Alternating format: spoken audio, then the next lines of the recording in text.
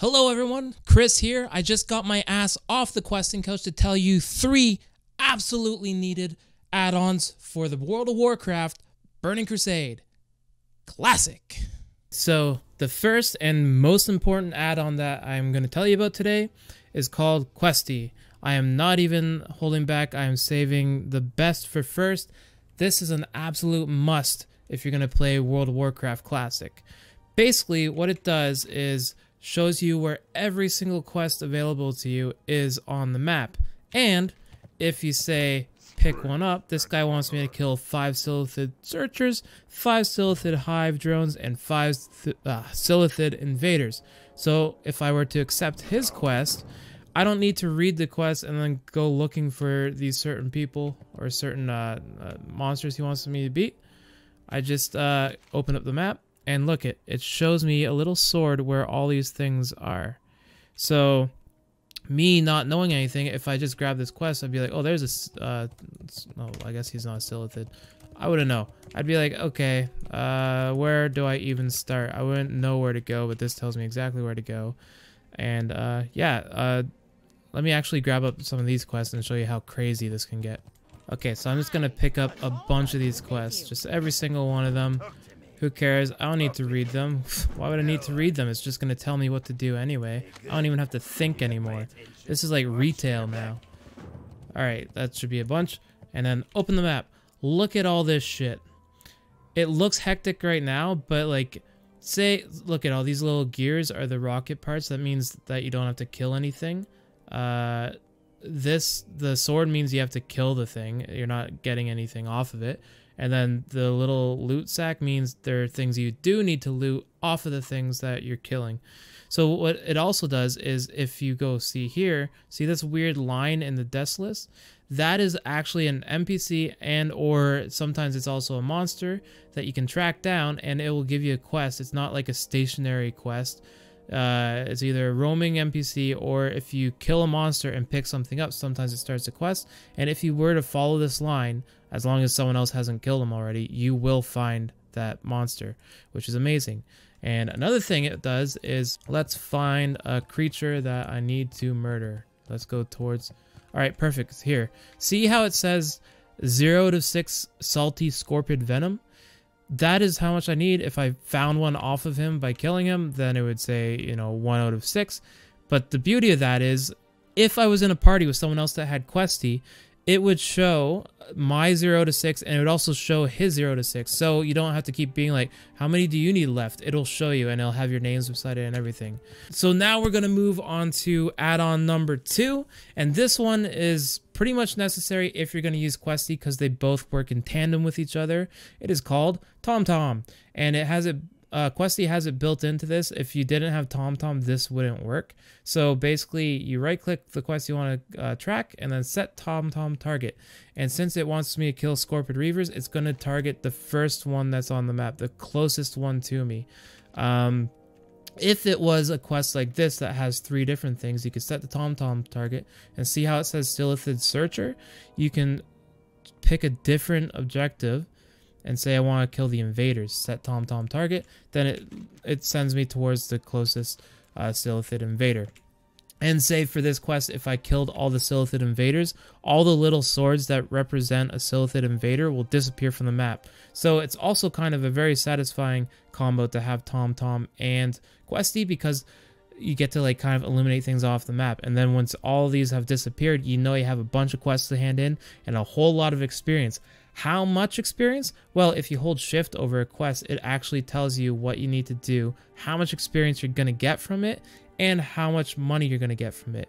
And say you see this quest over here, and you're like, I don't know, I don't think that's a dungeon. It's not a dungeon quest, but usually dungeon quests I'll like put aside unless I'm actually going to do the dungeon with somebody. So I'll be like, I don't want this to show up anymore. So say I didn't want this on the thing anymore. You hold shift, you right click, and it says, are you sure you want to hide this quest test of faith?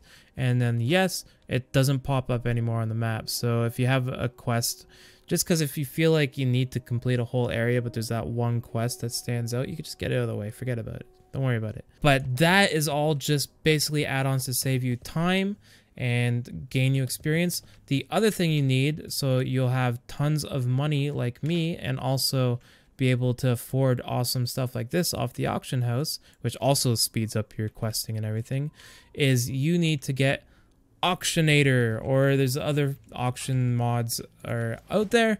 I use Auctionator. I think it's great. But yeah, you can pretty much pick any of them. They all do the same thing. So basically what it does is make auctioning easier. What you can do with Auctionator is you can run back to the city every time you have a full inventory, because what I like to do is sell pretty much anything that's a white item or above, because it's another add-on that does this for me, but it'll basically tell me how much it auctions for. So okay, maybe something like the watermelon I wouldn't bother with, but tin, if I was going to sell tin to a vendor for whatever stupid reason, you're way better just selling it on the auction house for like, what was that, 6 times as much, 7 times as much? Oh yeah, okay, it tells you right there, ×6 sell price. But what I do is I go to the mailbox, because it's all about saving time in this, especially if you want to catch up to your friends who are all doing crazy endgame dungeons and stuff. So silver ore is a huge thing. If you're doing mining or whatever early on, you can't really use silver ore. You can sell it for a buttload on the auction price. I don't think that 3 silver is accurate. I'm pretty sure it was going for like 1.5 gold or almost 2 gold, but we'll see. Okay, so just grab a bunch of stuff. There, I've added a bunch of stuff, and I'm sending it to Solid Gould, who is my auction mule. So send, boom. Then I could just jump into an inn and instantly log out, and instead of wasting all that travel time, I just pick Solid Gould, and boom, I'm in Orgrimmar, right in the auction house. Hooray, Solid Gould. Solid Gould. Let's go see what we have to sell, Solid Gould. Here we go. See, I have a bunch of things I like. All this junk I just auctioned because why not? You get a ton of money for this shit. But look at all this money I've made. So see here, you got the regular bids and auctions that you usually get, but Auctionator gives you these extra options. So I mean, I don't really use it for buying. You could though, it makes it easier. But for selling, you just boom.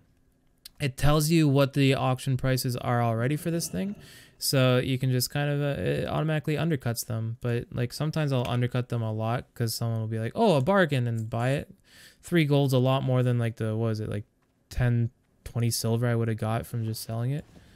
Same with this. Okay, not a lot, but you know, I'm going to undercut him too because I'm an asshole. But something like linen cloth, see how I put 20 there and it's like 1 stack of 20? I like to split them all up because sometimes people don't want a whole stack of 20. But here's all the different prices for it. So what I do is I count how much I have in my inventory, which is 51. And then you put 51 here. 51 stacks of 1. Come on, of 1. And it automatically calculates how much per 1 item is on the auction house. So the cheapest you can get 1 piece of linen cloth on the auction house right now is 1 silver 45. So it calculated 1 silver 44, undercut them all with 51 linen cloth, and it just does all the work for me. I didn't have to do any calculations. It's very tedious. I'm sure a lot of you have tried using the auction house without a mod like this, but boom. Sometimes it doesn't have a price already for it, and then I'll usually just chuck it up for like 1 or 2 gold just to get things started. Most things at like the level 30 that I am on my other character aren't worth much more than that. But see, everything that's green that's already on the auction house is just about 1 to 2 gold, which works for me.